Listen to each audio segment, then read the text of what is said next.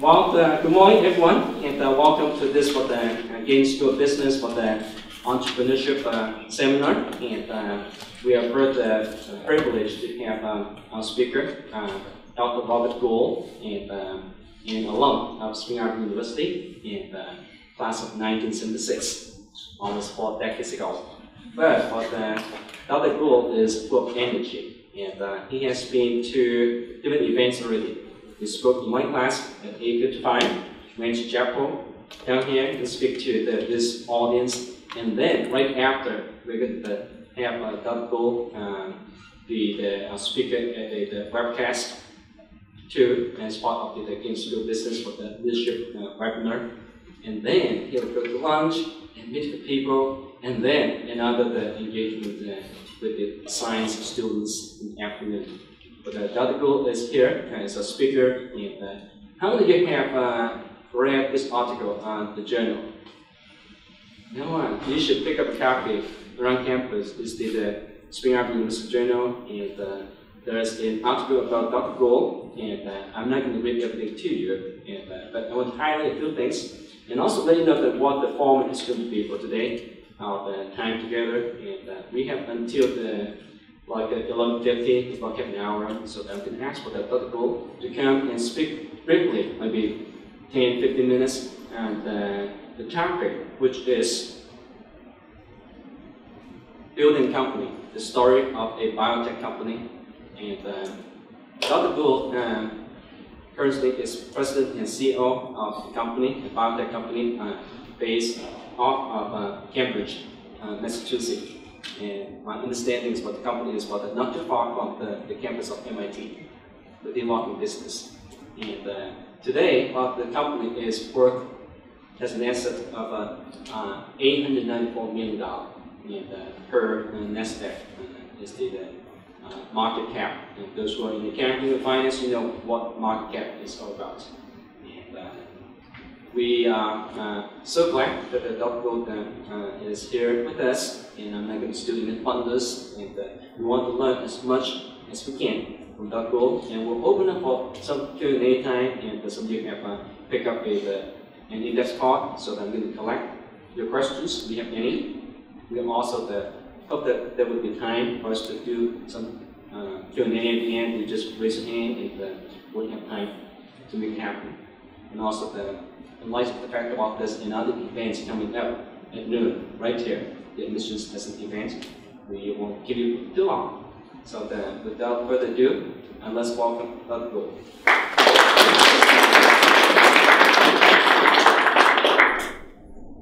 Thanks, Caleb. So as Caleb said, what I'll do is I'll just talk for a few minutes, maybe 10 minutes, and then we can go to the next phase of the program. So let me give you a little history about Epizyme and how I ended up running the company. Because when I was at Spring Arbor, I never imagined that I would be an entrepreneur, and never imagined I'd be running a company. And now that I am doing that, I can't imagine why I didn't do it earlier, 20 or 30 years ago, as opposed to now. So Epizyme is a 6-year-old company. We got started in March of 2008 with a $14 million Series A investment from venture capital firms. So in the biotech world, most biotech companies start with an investment from venture funds. They typically partner together to share their risk across that early investment. In that regard, Epizyme is no different than any other venture-backed biotechnology company. The two biotechnology companies that started us were on the East Coast and the West Coast. The East Coast company was a company called NPM Capital. The West Coast company was a company called Kleiner Perkins. Kleiner Perkins is perhaps best known for its seed investment that it made in a company that you may have heard of called Google, and the seed investment they made in a biotech company many years ago called Genentech.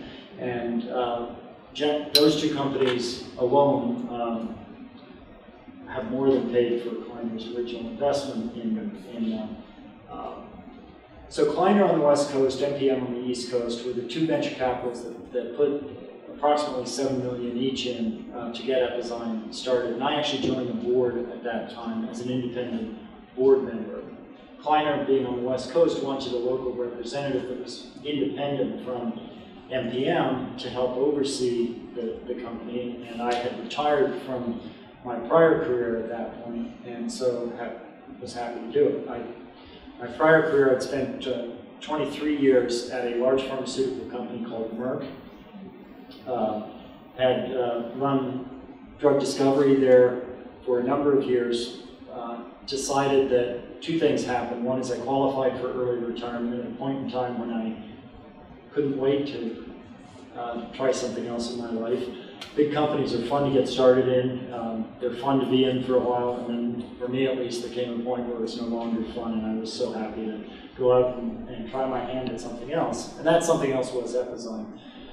That $14 million that we started the company with lasted us until about December of 2009, at which point we did a Series B financing of about $40 million. So $54 million venture funding got the company started.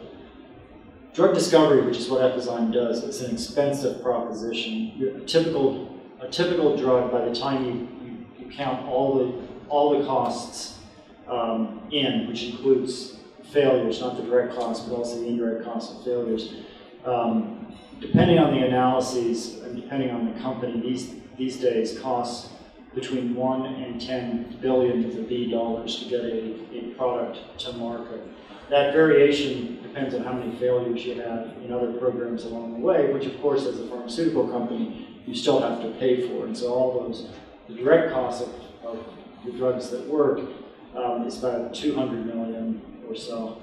But by the time you factor in all the failures, that becomes somewhere between 1 and 10 billion.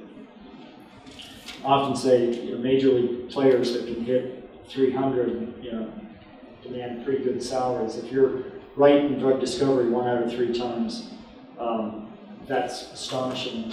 It's hardly ever been done in the history of pharmaceutical industry. Just to give you some idea of the odds that we're fighting against.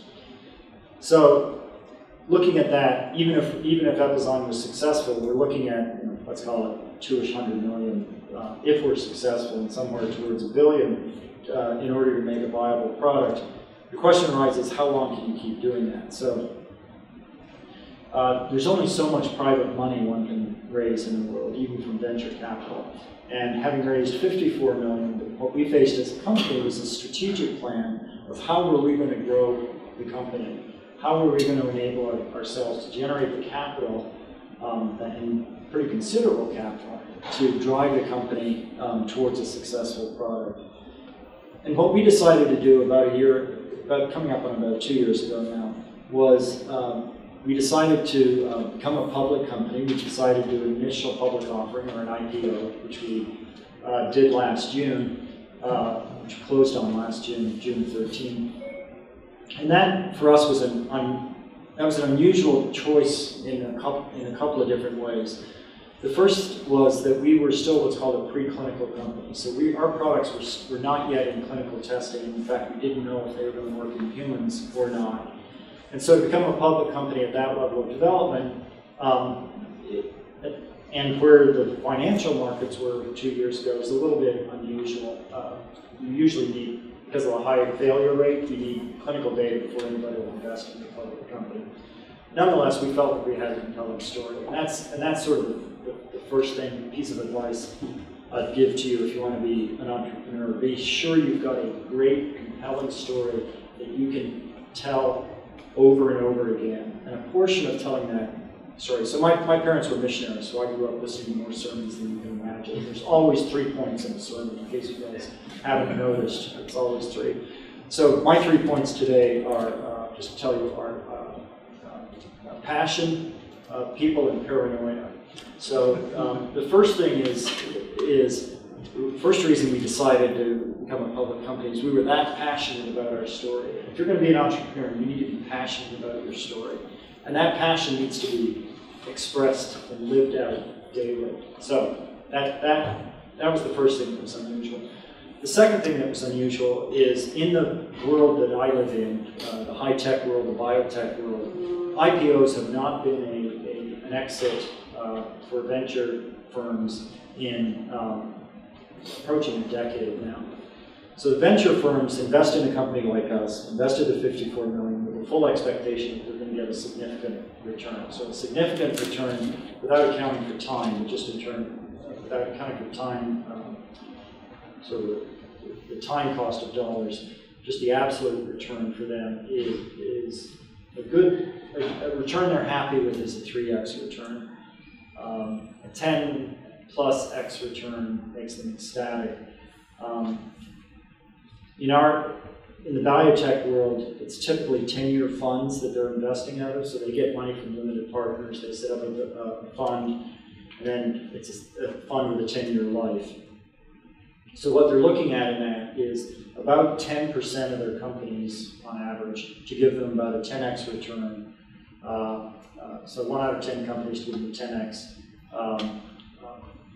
5 to 7 companies to give them a 3x, and the rest are not going to give them any return at all. And that's kind of a rough formula that they go by. So with a $54 million in a company like us, they would need somewhere between $154 million to a $500 million exit within the lifetime of their fund in order to make their money. If you look on the other side, I'm not a venture fund. I had none of my own money invested in the company, and I had a significant amount of time, energy, passion, belief invested in the company, as did the other people. So there's the other side of the equation, which is, as an employee, what do I get from the company if we sell the company rather than do an IPO? So venture funds would be happy with 154, let's call it 150 on up exit.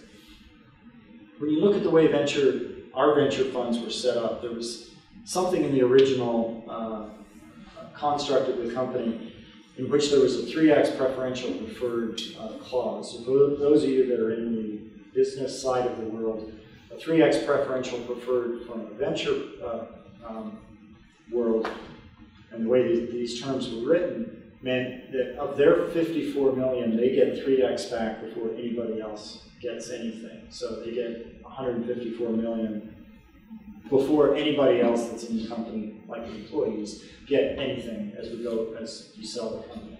So that sets a basement, if you will. The second part of that is they own about 80% of the company. So they'll get $154 million. They own 80% of the company. When it's private, when it sells, they then get 80% of everything that comes after that 154 million, because they own 80% of the company. So the way the contract was written, they get 154, then let's just make it easy. Let's imagine that we got 200 million, so another 146 million. They would get an 80% of that 46. So they would get, let's call it 40, just to make the number easy.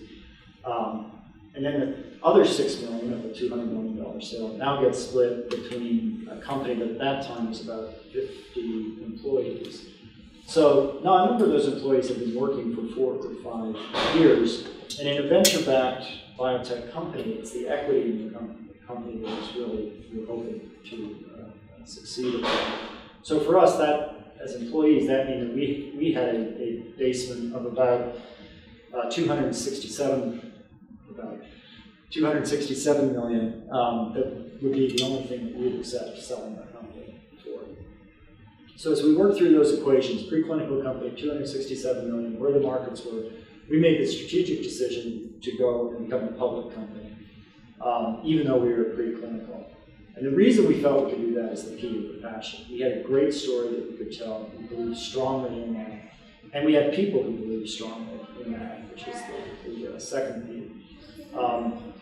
We did our IPO last, as I said, June of 13. We did a somewhat unusual thing there too. When you do an IPO, you typically do what's called a roadshow.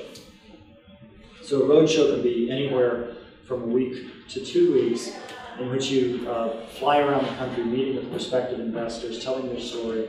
On any given day, your day would start with 6 a.m. phone calls to investors in Europe because of the time difference. And you usually finish with either calls or visits to investors on the West Coast. So your day will start at 6 and finish about 10. And you'll do that every day for maybe 2 weeks. And you'll do it in major cities. So we did it in, started in New York, did a couple of days in New York, a day in Baltimore, a day in Philadelphia, a day in Baltimore, another couple of days in New York, 2 days in Boston, a day in Chicago, a day in Denver, a day in Los Angeles, 2 days in San Francisco, and then finished up with another half day in Chicago. And you're doing 12 to 14 hour days. So it's really exhausting to do this roadshow. And you have to do it to get the investors. The other unusual thing that we did is we decided to split our roadshow up over Memorial Day, which is typically not done because of the break in the middle. We want continuity, we want people to be excited about your story, buy into your company, and get everything that you're asking for. Because of our commitment, because of the work we've done ahead of time, and that's where the paranoia part comes in, we were convinced that we would never be able to pull this off. And so we were so paranoid that we weren't going to be able to pull this off that we had done probably almost 8 months of pre-work before we ever started on our roadshow. So we'd met with all of our potential investors 3 or 4 times before we finally asked them to buy into the company, just telling them our story, showing the progress we were making, because we were completely paranoid that this wouldn't happen, and it would be a dismal failure. The board would hate us, or investors would hate us. The end of our lives as we knew it. And that's where the paranoia part actually helped us. To cut a long story short, we were offering. I'll make a long story longer, whatever's happening here. We were hoping to raise $54 million in that initial public offering. We ended up raising 80, and we had enough sales booked that all of our 54 million allocation shares were sold by noon on the first day. 5 days, working days later, we could have sold almost 12x what we had asked for in terms of shares. So we bumped our share price up. We held it we bumped our share price up, which is SEC regulation of how many additional shares you can offer. We offered all of that tail that we could offer under SEC regulation rate, so we ended up raising 80 million.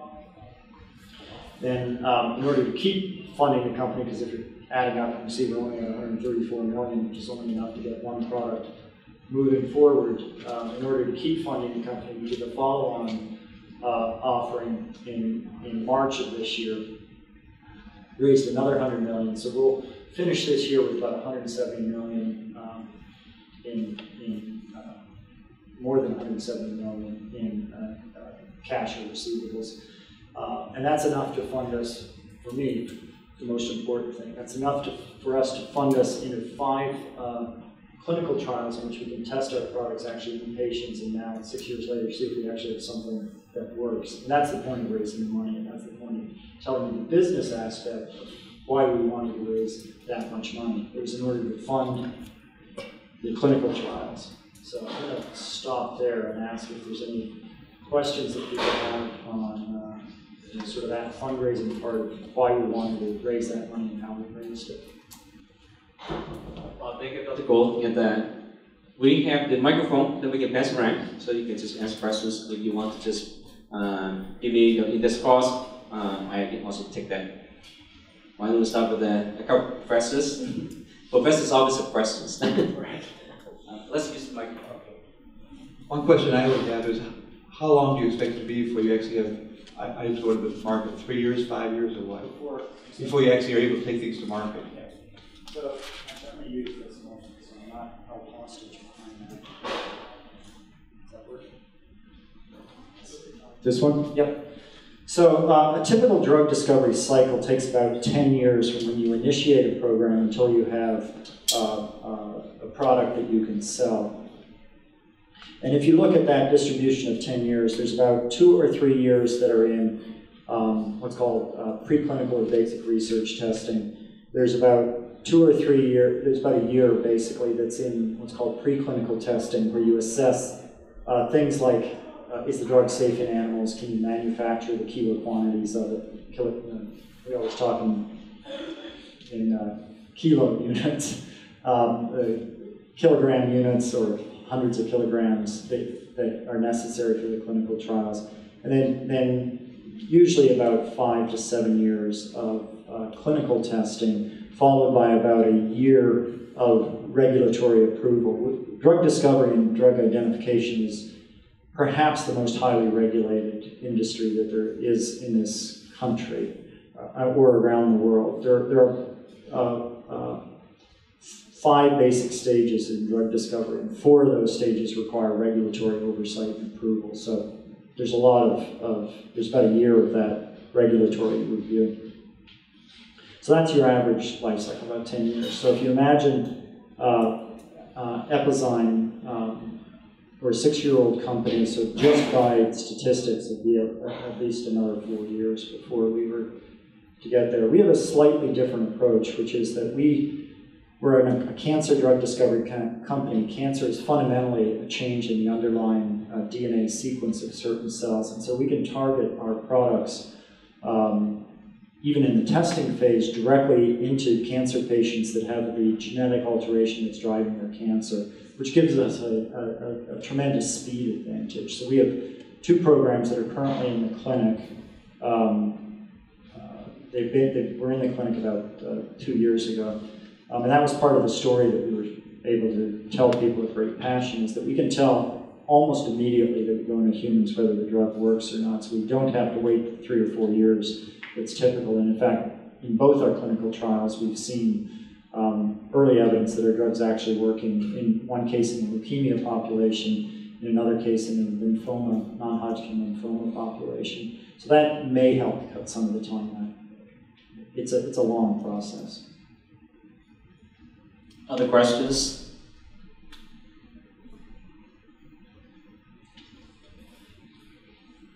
At the beginning, you were talking about how you didn't see yourself being an entrepreneur. What made you think that at the beginning? So I have to go all the way back to my early childhood. I was born at a very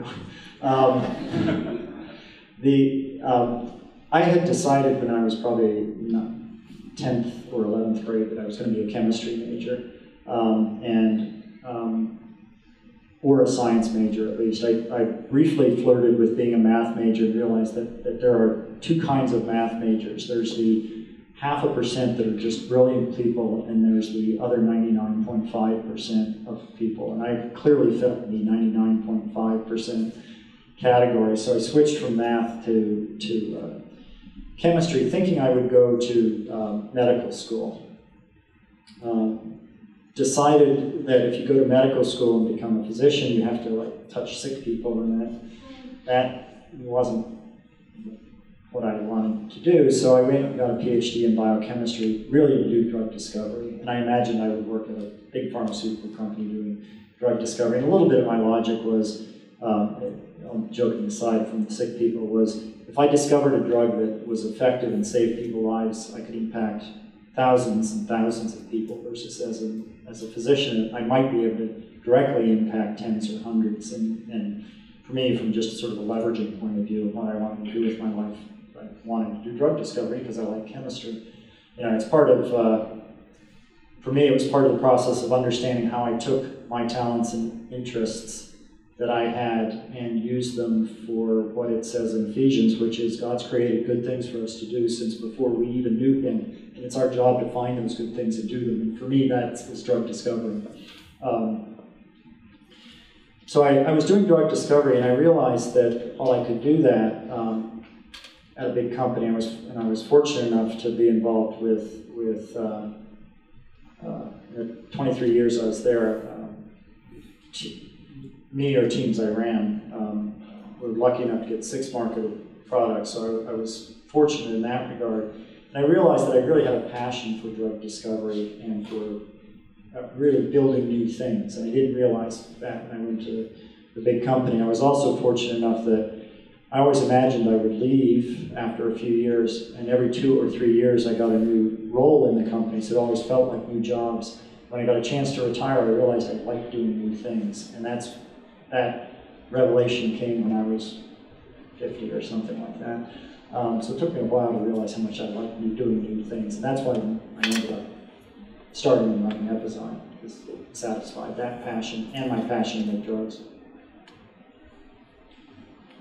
And so within the next 10 years, where do you see this company heading? So we're now as a public company, I can only tell you what's public knowledge. So welcome to the world of public companies. So we'll finish the year with more than 170 million, which is enough to finance us into 2016 and into multiple clinical trials on our 2 lead programs. We anticipate starting and having data over the next couple of years in a trial in non-Hodgkin lymphoma patients that have a particular genetic mutation. We just presented data earlier this summer in a couple of patients who are actually seeing responses even at very low doses, which is pretty exciting for us. A study in a childhood tumor called malignant rhabdoid tumor, for which current treatment for these kids who are typically around 2 years of age when they get this cancer, current treatment is high-dose chemotherapy, radiation, and surgery if they survive the chemo and the radiation. So we're going to be starting a trial in those kids for which there is nothing that can be done. And then we're going to start 3 we either have ongoing or we'll start 3 leukemia trials over the next year. And so we have enough money to initiate and fund those trials, and we'll see where we end up after that. Dr. Gould, without revealing anything specific that you can't say, at some point, what's in the pipeline right now needs to be commercializable, that's a word. And that's a process of figuring out and convincing people that this is going to produce a revenue stream someplace in the future. Yeah. You've got competition. Once this thing hits, how do you know someone else is not going to do something similar or better at the same time? How do you convince your investors that this thing is actually going to pay off sometime? Yeah. That's a great question. So we actually face competition from sort of 2 different directions. One direction is the disease that we are treating. So we're taking a particular, and I'll just use either one. I'll use the leukemia drug as an example. So we have a particular approach in this leukemia that we're treating, in which we'll treat about 10% of acute leukemia patients have this particular genetic mutation, and that's what we're targeting. The competition we face from the disease are agents that might be broadly useful across any acute leukemia that are also in clinical trials.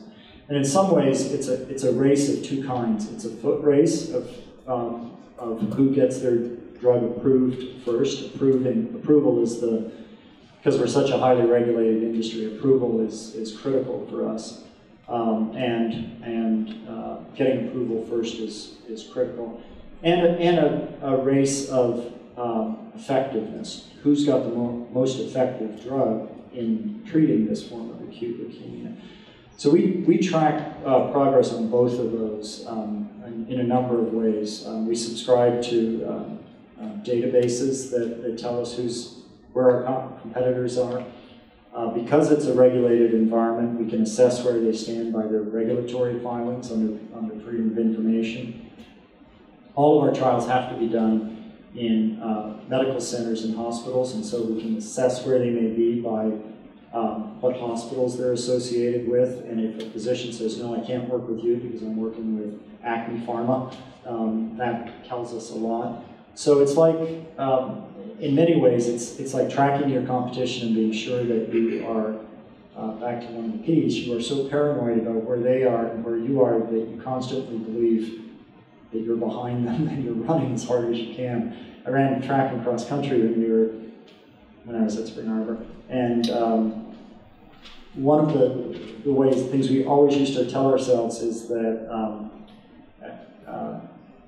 the other schools that we'd run against, particularly at that time, I don't know if they're still run against them, were Aquinas and Calvin, sort of the Western half.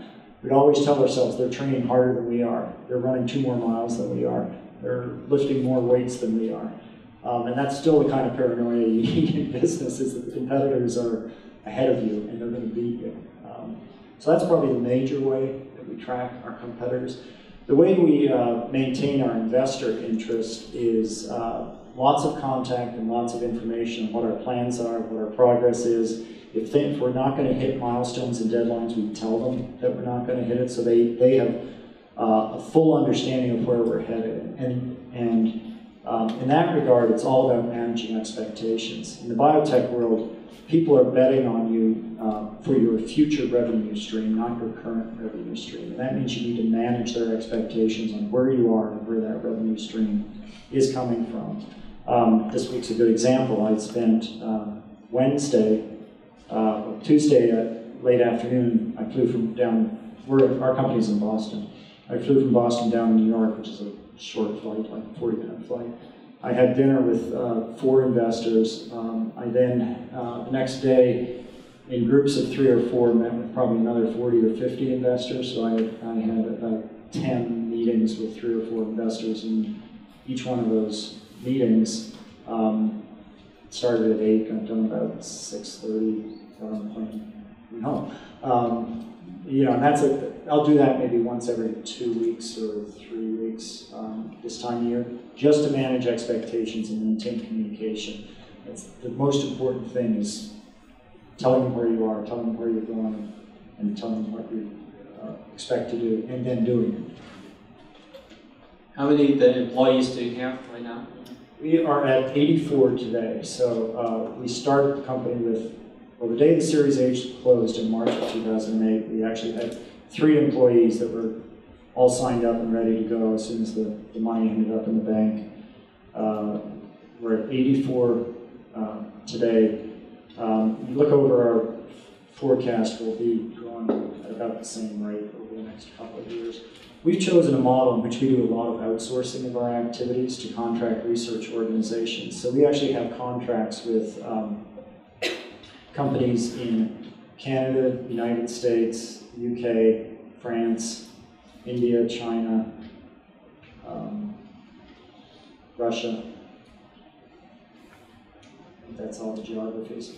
And so we outsource a lot of our activities, not because, outsourcing sometimes, particularly to sort of China and India, is viewed as you're doing it in order to get something done cheaper, and that's not why we do it. We do it for 2 reasons. One is to manage our growth and our headcount. Internal headcount is expensive, our expensive heads. They're particularly expensive in a high rent area like Boston, in which our what's called a triple net square footage rent is really, really high. And so every space that we can get a headcount someplace else is money we're saving internally. And that's why we outsource to the UK or North Carolina or Montreal, because the rent is just cheaper, the headcount cost is just cheaper. So there's a cost component to that. The other reason we outsource is because we can then select experts in every area that we need without having to look for them, hire them, incur those maintenance costs. When I was at Merck, I went through a couple cycles of downsizing, which is what we euphemistically call firing people when we can't pay them anymore and need to cut budget. I really don't want to go through downsizing again. It's awful on everybody. And by managing through CROs, we can manage our headcount efficiently. In the interest of time, I'm going to ask a question on behalf of the students about that. Do you take any interns from the business school? I know that you've been talking to the science majors too, but about that, as a young company, you have scientists on board, but you also have business people that support them within the functions. So we actually do. We take about 1 or 2 science interns a summer, and usually 1 business intern a summer. And in our business group, it falls into a business development group, which is sort of strategy and planning, and then the finance group, which is what it sounds like. People who want to be CPAs, accounts receivable. We do that for a couple of reasons. One is, to sort of pay forward, if you will. The other reason is it gives people a chance to take vacation, so we can get them in and to be sure that bills are getting paid and the spreadsheets are getting done, and they learn something, we get an advantage, and we pay forward. So. Any final question, dying question that you want to ask?